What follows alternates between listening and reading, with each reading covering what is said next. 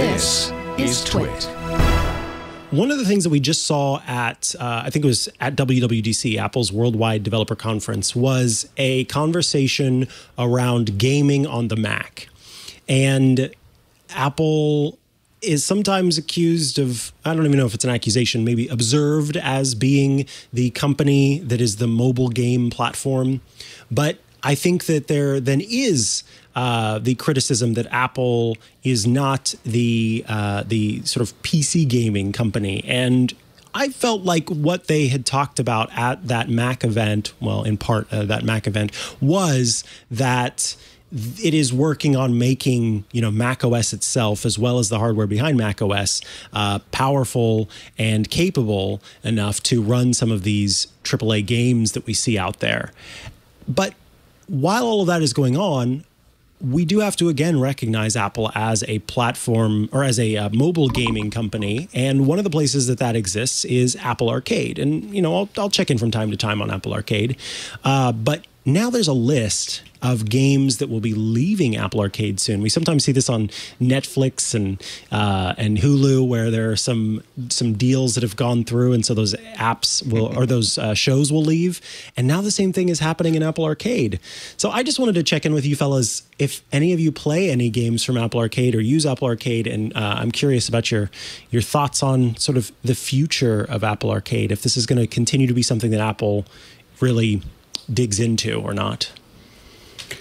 Yeah, I only use Apple Arcade sporadically. I use it as I use it for snacking, so to speak. Because I think what it's really, really good at is finding those little games that aren't going to take up your brain for 3 weeks. It's going to be a good thing. It's going to be a good time for a few hours, and then maybe you'll dip into it again the next day. And more than anything else, that it's not going to be filled with pop-up ads. It's not going to be where you bring you steer your cart around the course once, and then at the end of the first lap it says, "Congratulations! Now, hey, why don't you improve your cart with a new engine and new racing stripes, and how about a new hat?"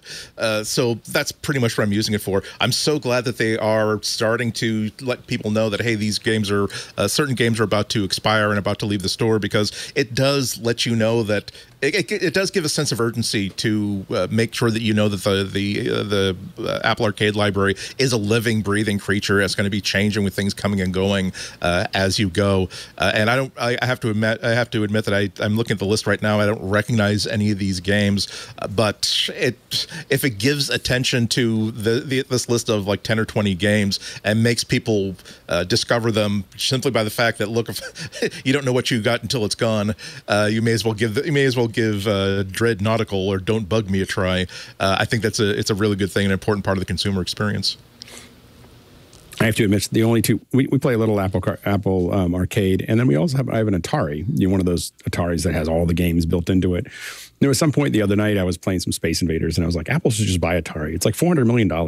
Just buy the whole thing and just stick all those games on there. Then I'd play a lot more on Apple Arcade.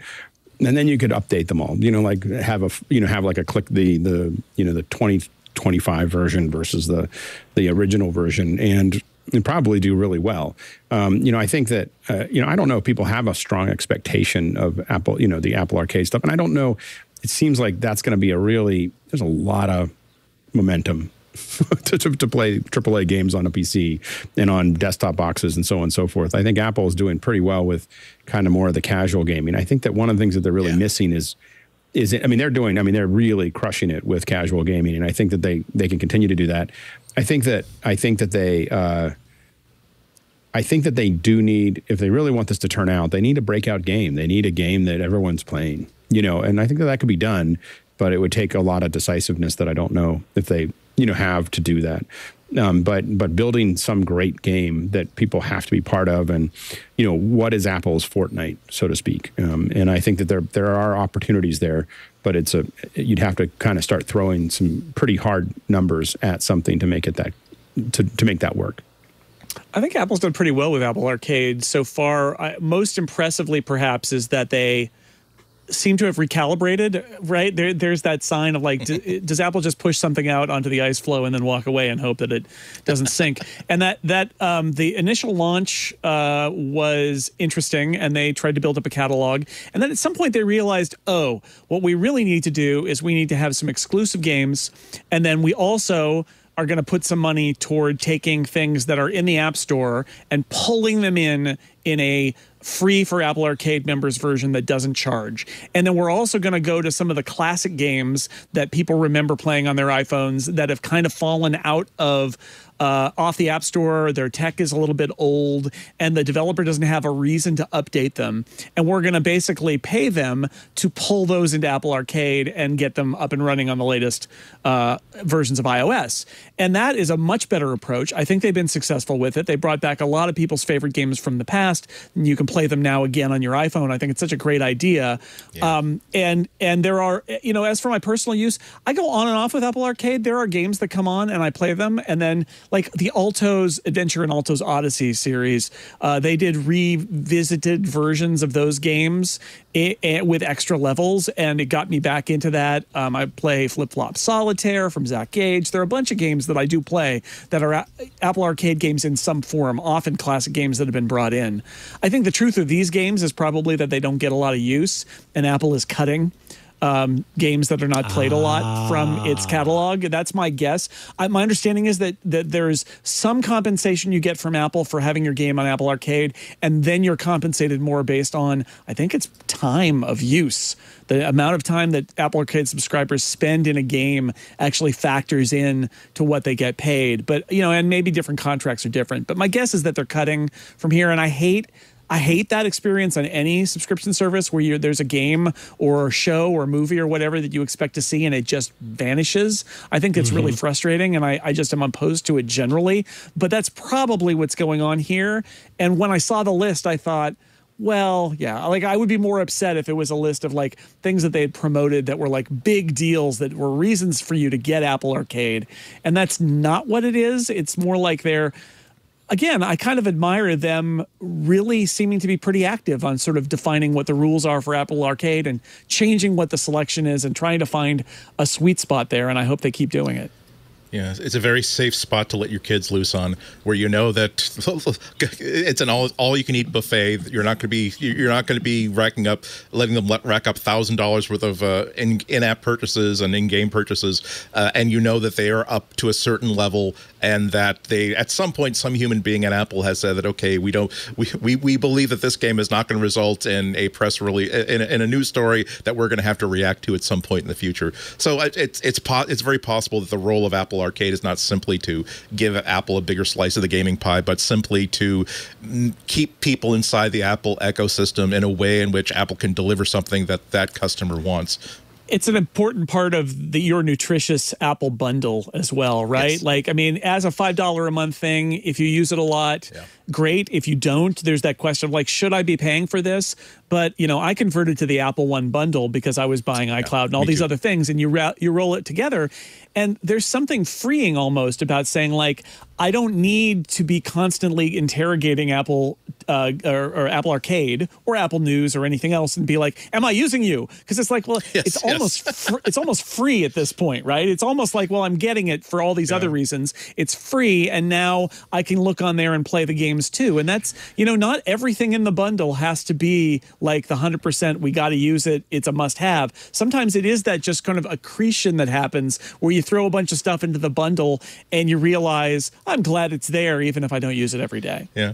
I got to say though that I also converted to a bundle, and it does bother me a little bit that if I could pay the exact same amount of money and have these things individually, I'm not sure how strongly each one of them would pass that smell test of, do I like Apple News enough to actually subscribe to it? Not really. Definitely not. Do I like iCloud enough? Not really. Do I like Apple Arcade enough? Not really. But if I can get a bundle so I can back up my I can back up my iPad and my iPhone without having to actually interact with this at all. If I can occasionally use Apple News to read things that are behind paywalls on other newsreader apps, Street Journal. Yeah. Yeah. On and on and on. I just wish that they were, because alternatively, like, I love Google Photos, and I pay for unlimited on Google Photos because it really works great for me. And I love Dropbox, and I love other cloud storage systems, and I love certain other newsreader apps. And there are things that I pay for because I love them and I want this to keep going and I want to keep getting them. I just wish I felt that way about all these Apple services. But I think there's a lot of times there's an inertia to it as well, though, because it's kind of like Apple News wasn't that good, but now I find myself in it most of the time. Like it was one of those things. Like I was like, it's okay. It drives me crazy that it constantly, if I block something, it constantly tells me this was blocked. And I'm just like, okay, well, when I blocked it, I didn't want to look at it anymore. That's my biggest complaint about it. But I think that it is this inertia, and a lot of memberships, that's kind of the deal, is you try to build it up to a point where the sum is bigger than whatever you were going to make a decision about. I do think as long as we don't lose cricket through the ages, that's the, if they start taking that off, then I'm going to be like, I don't know if I can keep on doing this arcade. That's the idea that you're not making 3 separate $5 decisions about or $5 or $10 about Apple News and Apple TV Plus and Apple Arcade, but instead it's just part of the bundle. It is sort of freeing in the way of like, well, did I watch For All Mankind? Yes, I did. So that's good. And then this other month, did I play Alto's Odyssey? Yes, I did. So that's good. And was there that big feature story in the Wall Street Journal that somebody linked to and I don't pay for it, but it was in Apple News? By the way, that's pro tip. Right. If there's a Wall Street Journal article that you want to read, you just search for the headline in Apple News if you've got News Plus, and it's there. It's amazing. Yeah. Like it doesn't.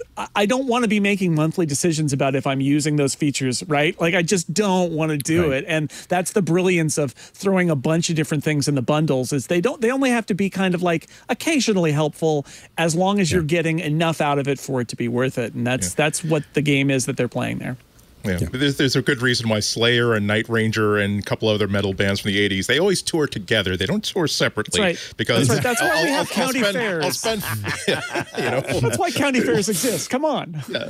As a package, okay, $40, but I don't know if I want. Yeah, it's the Lollapalooza retro bundle. Sorry, that's a different decade, I know, but we're just talking about concerts and it's the county fair. So what you're saying is Apple One is the county fair of technology bundles.